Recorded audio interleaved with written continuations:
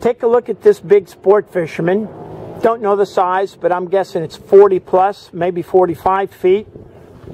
You can see how big it is. Look way back there to the stern. You can see how big those propellers are, so you can guess or assume it's a pretty fast moving boat.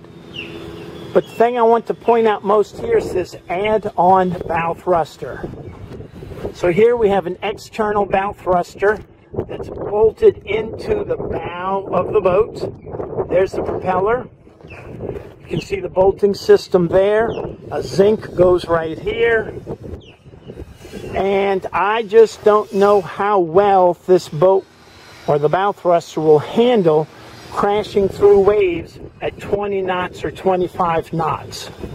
So if you're thinking about adding a bow thruster to your boat, typical people would actually have a professional bow thrust installer company drill a hole right through the boat in a 6, 8, 10-inch diameter, put a pipe, a tube, and the motor underneath the forward berth, run it either electrically or by hydraulic. It's rare that we see these external devices. I've seen them in catalogs. Occasionally I see them on boats, but I have not seen an external device on a sport fishing boat.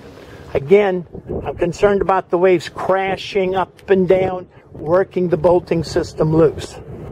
If you have any questions about bow thrusters, boats, diesel engines, propellers, or just shipyard maintenance, remember to ask Captain Chris.